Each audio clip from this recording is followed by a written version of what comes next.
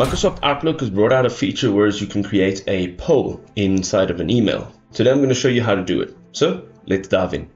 So to go ahead and create your poll in Outlook, you're going to start out by creating a new mail, which will be on the left-hand side. Now this is possible on the browser version as well as the desktop app.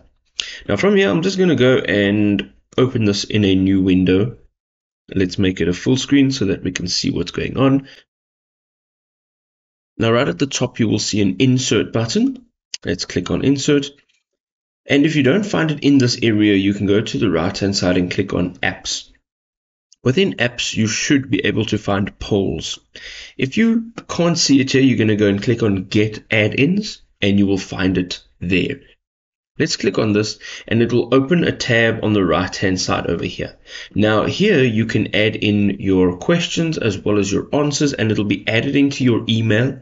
Make sure that you are adding recipients to your email as well as a subject line and the body section of your email. And then your poll that you created will be sent via email in Outlook. Now I need to have a work or a school account, so this won't work if you don't have one of those accounts, but this is the process of creating a poll in Outlook.